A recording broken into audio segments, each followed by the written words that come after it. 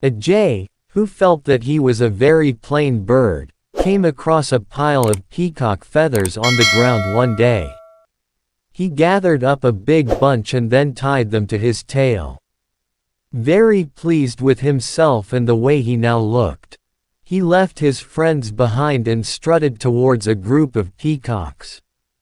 But as he grew closer, they saw what he had done, and were angry with him, and pecked the peacock feathers off his tail, and sent him away with his tail between his legs. The jay sadly walked back to his friends, but they weren't impressed. In fact, they were very annoyed with him. Who did he think he was, pretending to be better than them?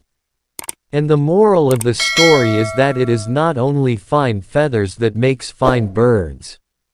It is what you are inside that counts.